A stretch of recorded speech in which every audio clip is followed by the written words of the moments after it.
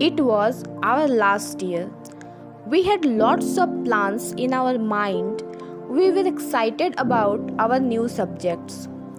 We did wait as much possible to enter the hospital and practice the clinical work. We had some amazing plans to visit each and every corner of the city and collect memories as much we can. Not only that, but we had to spend lots of time with our friends to recollect the past and make some lifetime memories. We had to study well to make our parents and teachers proud of us. But it was all in our dream. The reality is, we are going deeply in this pandemic and everything seems dull.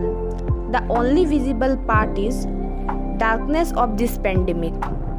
Hope this pandemic will end soon and surely we will see the bright side of our future.